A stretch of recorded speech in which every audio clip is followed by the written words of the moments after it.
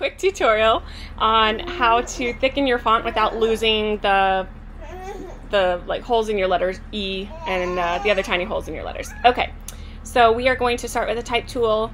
We're just going to type hello.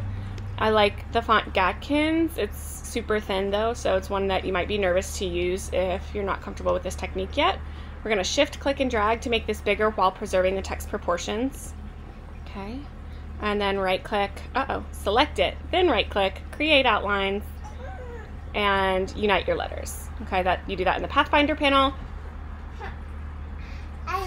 That's my child getting into mischief over there. And then you want to go ahead and change it from a fill to a stroke. All right. Now we're going to take this direct select tool right here, this white filled in arrow. We're going to zoom in on the E, pretty close. Okay, we're going to just make sure that we click and drag to select everything in this E hole. Okay, and then Command C or Control C if you're on a PC to copy it. All right, you're going to zoom back out.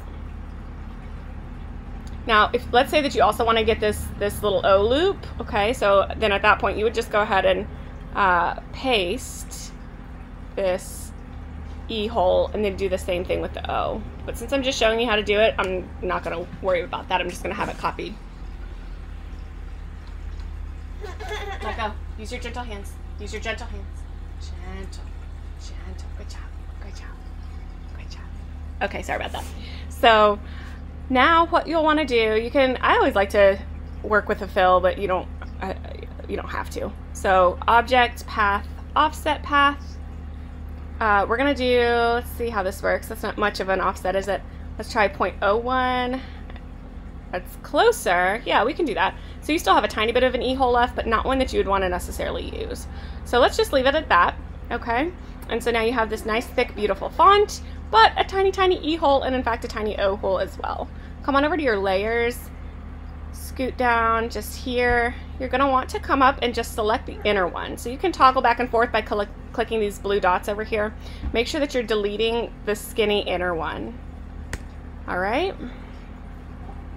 Now you're going to click this thicker outer one, the one that is remaining, and toggle back over and make sure that you get changed to a stroke. Okay. Now you're going to come back to your direct select tool, zoom in, get rid of that. Okay, click, drag, delete, and then you can edit, paste in place, and that E hole will go back. The one that you copied previously will go right back. Okay, now sometimes you can see that it looks a little strange here because it's a little bigger than it should be.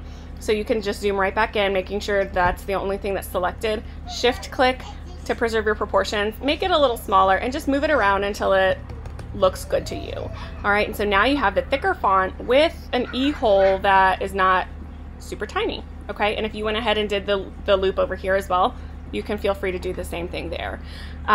So that's all you have to do, and now you have a thicker font that you can use, and you have the tiny, you have actual holes in your letters. So make sure you go up to File, Save As, and save as an SVG, and you are all good.